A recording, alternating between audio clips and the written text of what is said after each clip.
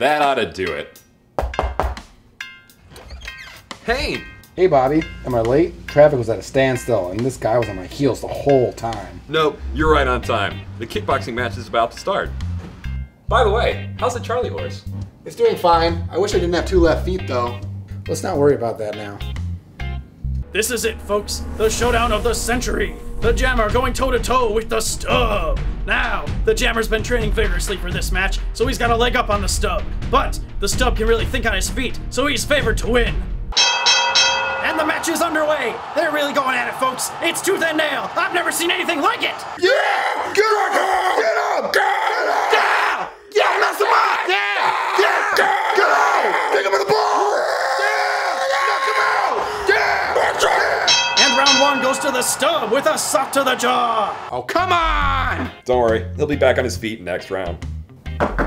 Ah, that must be the 10-foot party sub. Hello?